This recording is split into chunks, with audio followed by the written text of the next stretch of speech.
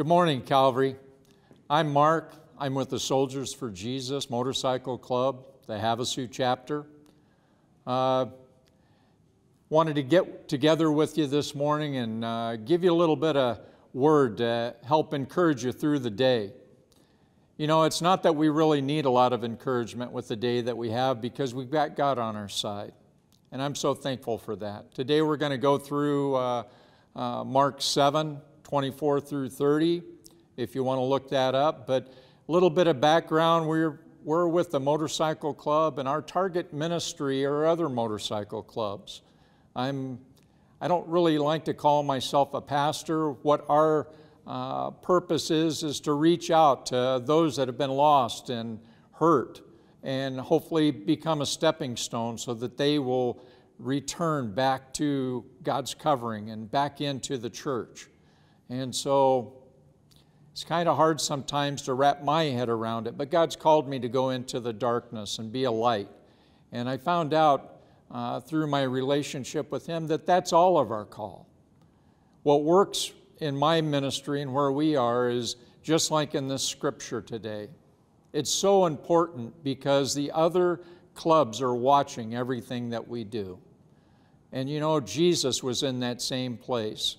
And so today we're talking about this lady that heard that Jesus was coming. She had a problem with her daughter, and what she said was that she was demon-possessed. And she needed some help, and so she went to Jesus.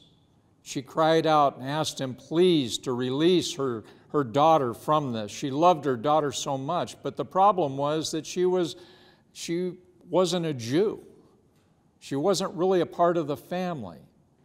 And Jesus tried to explain to her that, you know, He was called to come for His people and to help His people first.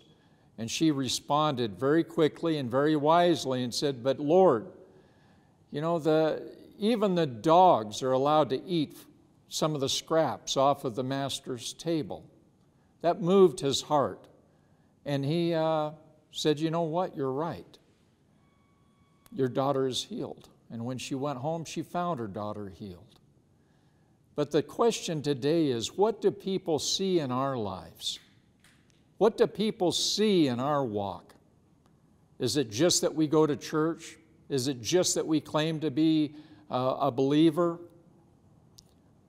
You know, as for me, we have to wear a vest and a cut.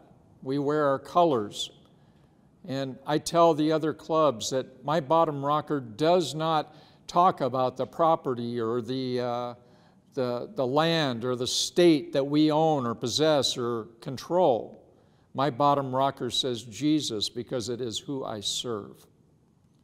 Some people think I have a target on my back, but you know what? That's good because it stirs people up to go beyond what they think or what they believe or what they want. It stirs them up, and that's what we need. We need to find ways to apply the Word of God into our lives each and every day and in each and every situation to where it'll open up a door to where we can be the light in our own darkness. God's called us to walk through this life and to glorify and honor Him, and I'm done hiding. We need to stand up and be the men and women of God that He has declared us to be. To help those that are hurting, to help those that need help, and to lift them up in prayer. We are constantly facing these things in our day, and each and every day is a wonderful opportunity to help somebody to fall in love with Jesus, to help somebody else come to the saving grace of our Lord. I pray with you, I lift you up today, and I'm asking you in the name of Jesus, reach out to somebody. Don't miss an opportunity. Stir up their hearts with the way that you live, the things that you do, the things that you say.